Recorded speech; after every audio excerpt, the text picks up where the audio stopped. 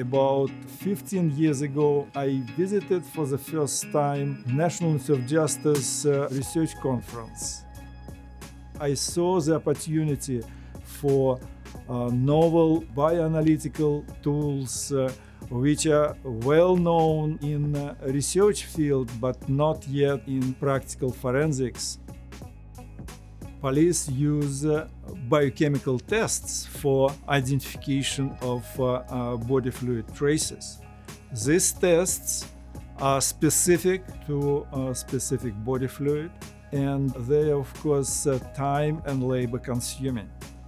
We are developing a universal test which is non-destructive, can be used at a crime scene, and this is practically will be automatic identification based on automatic software which we will develop and implement. The basis for our technology is Raman spectroscopy. We developed a spectroscopic signature of all main body fluids, and machine learning allows us to detect and identify these spectroscopic signatures for body fluid traces on common substrates and differentiate them from environmental interferences. In the near future, we are going to expand this technology for cell phone type instruments or portable instruments which can be used at a crime scene.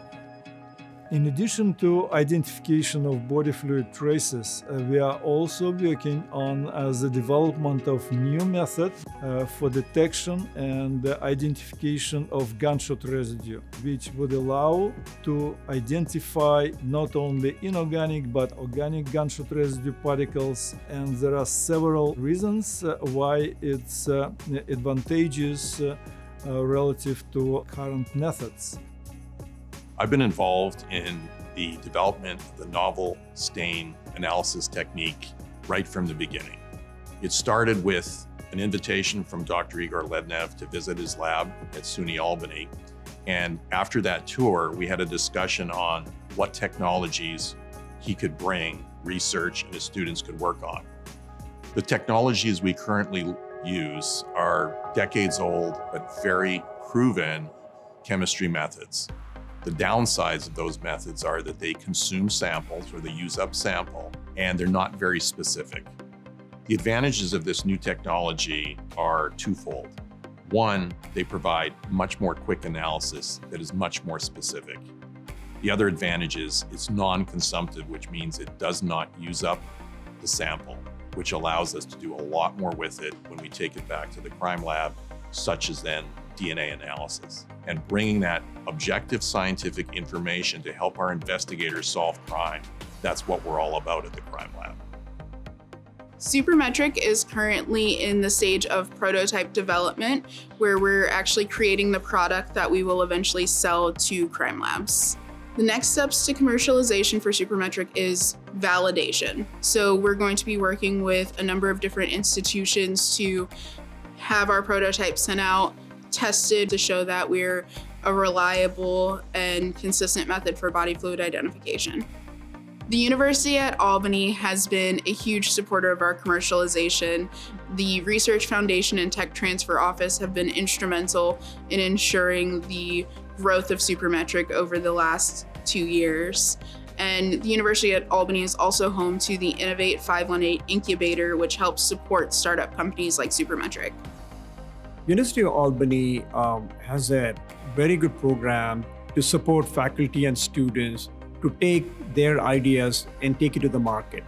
The first part is that we help in taking ideas that are unique and help them patent them and see if there's a potential for them to make that into a product. The third thing we do is we help innovators on the campus in the process of starting a company, helping them creating a business deck so that they can go and pitch their ideas and try to get some money. And so all of this effort, we do that as well.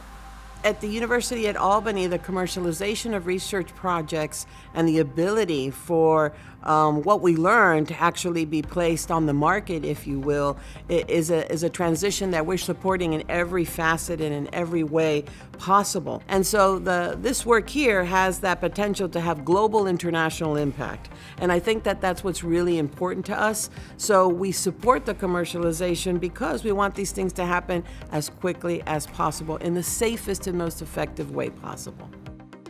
Research and development, since we are doing it at university, everything what we achieved has been actually done by very talented and productive students. Training the next generation. I'm very proud to say that 6 of our graduates work for New York State Police Crime Laboratory now, and I'm thrilled to have this opportunity to bring the results of our research and development to real field, to help police and crime scene investigators, and eventually to help to improve life of our people.